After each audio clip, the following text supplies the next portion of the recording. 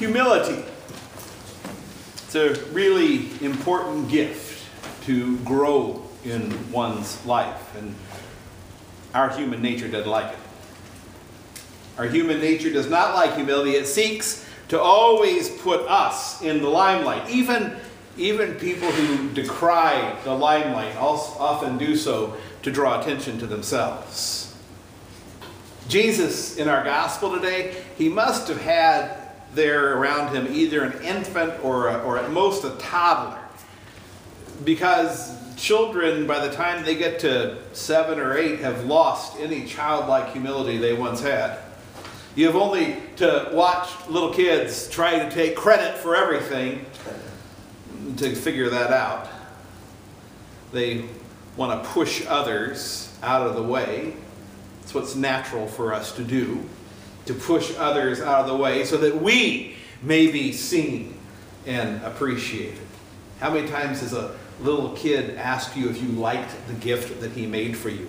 Over and over and over again, he wants to know just exactly how wonderful it is and how wonderful he is. It's just the way we are. Soon as original sin starts driving us to become like God, that's how we are. Because the desire to be like God is a constant barrage against humility.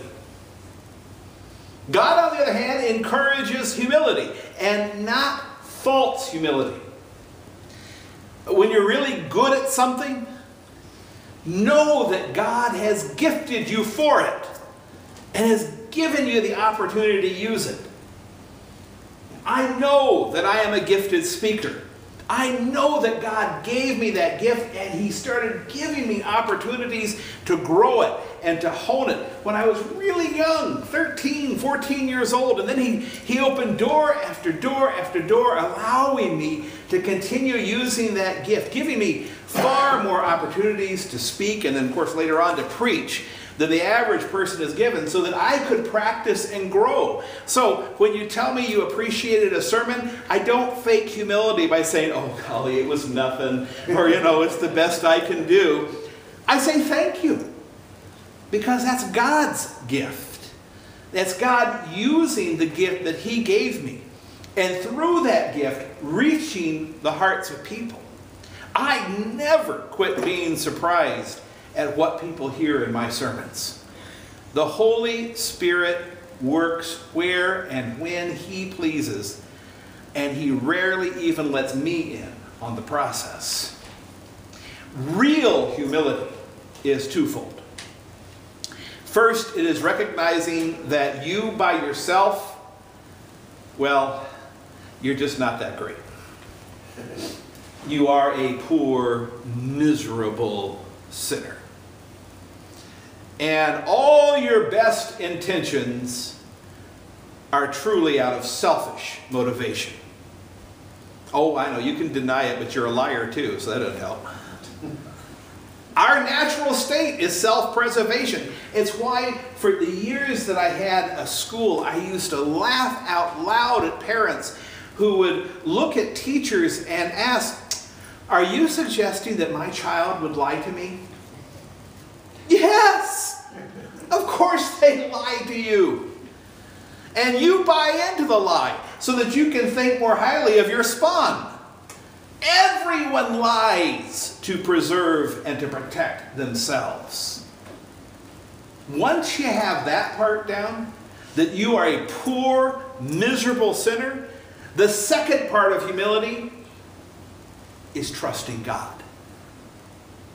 Because he will accomplish through you that which you would never be able to accomplish on your own. We prayed in the collect, God, whose strength is made perfect in weakness, grant us humility and a childlike faith, that we may please you in both will and deed. That would be a great prayer for you to cut out of your bulletin and paste to the bathroom mirror, so that every morning you start your day by asking God for those two important gifts, humility and a childlike faith. It reminds us that we never want to grow out of humility or to grow out of that childlike faith. Our struggle, in fact, is to grow into Christ-like humility and childlike faith. The more childlike our faith is, the more humble we are. And the more we are like Jesus. True humility is the absolute reliance on Jesus to take care of everything, and the determination to serve him while he's doing it. Dietrich Bonhoeffer called it discipleship. When Jesus first called those disciples, you know, the ones in our gospel who are now arguing about who should be first and who should be last, when Jesus first called them, they left everything behind to follow him. They dropped their lives right where they were and walked away from everything to follow Jesus. Now, look how little time it took them to organize their plan for his ministry and to begin establishing a hierarchy that would, of course, serve them. When I was a kid and our family went out to dinner, it never occurred to me to worry about paying the bill. I never checked menu prices to see if whatever I ordered was measured up to the amount of money I had in my pocket, as though I would have to pay. I just assumed that my father would pay. And in fact, he did. My kids are the same way. They in fact assume that I'll pay for them and everyone they invite along. And they're right. They know that no one pays for dinner when we go out except Dad. That's childlike faith in action. Now, interestingly enough, I've noticed a subtle shift going on. Neil, who's in the Navy, a petty officer, has now started reaching for his wallet after dinner. And one of the times that we went out recently, he got up to go to the restroom and he paid the bill while he was up without me knowing. His childlike dependence on me is coming to an end. And I think I know a little bit how God feels when we decide that we're going to go our own way and that we're not going to depend on him. God wants us to spend our entire lives depending on him. We can have far more confidence in God than any of us ever had in our earthly parents. And while we eventually outgrow our childlike faith in our parents, our childlike faith to solve every problem for us, we strive never to do that with God. Our God is with us every moment of every day. He physically comes into us through the water, through his word, through the body and blood. And being inside of us, if we get out of the way, that is, if we humble ourselves, he is able to do far more through us than we can understand or even imagine. He is able to work miracles through us. If you had good parents, you wanted to grow up to be like them. And then you got old enough to see their flaws and start taking the good points but move on to your own identity.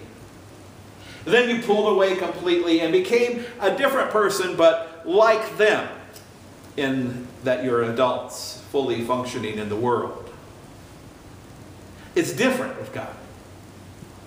Wanting to be like God, wanting to be a peer of God is the root of our sin. It is what Satan tempted us with in the garden.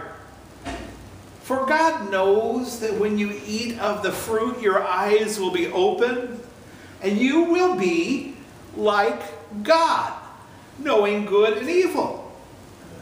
Our continuous struggle is to stop trying to be God and let God be God in our lives. Psalm 37, that's our introit for the day. King David wrote it. He was an old man by the time he wrote it. Might have learned a thing or two along the way about humility, if you remember the stories of King David. Listen to what he prescribes. Delight yourself in the Lord, and he will give you the desires of your heart. Commit your way to the Lord. Trust in him, and he will act. Whatever you imagine for yourself is not nearly as amazing as what the Lord imagines for you. Humble yourself before the Lord, and then stand back. Only in our humility are we able to let go of worldly things and worldly ideals and walk in Jesus' footsteps, where there is true joy and where true glory is to be found.